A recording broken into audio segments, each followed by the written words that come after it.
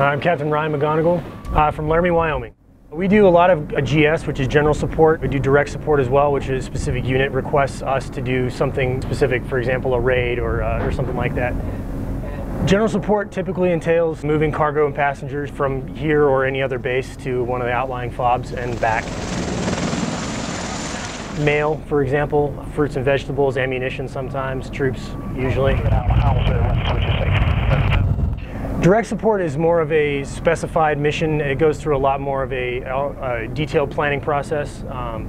Usually takes a few days to smooth over and massage the plan.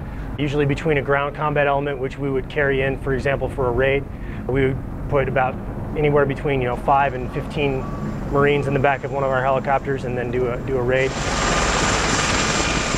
Usually you have to coordinate with other units, for example, the righteous guys, the skids, and it just takes a little bit more time and effort to coordinate that. Our mission is supporting the infantry by providing assault support transport of heavy equipment, combat troops, and supplies throughout the AO.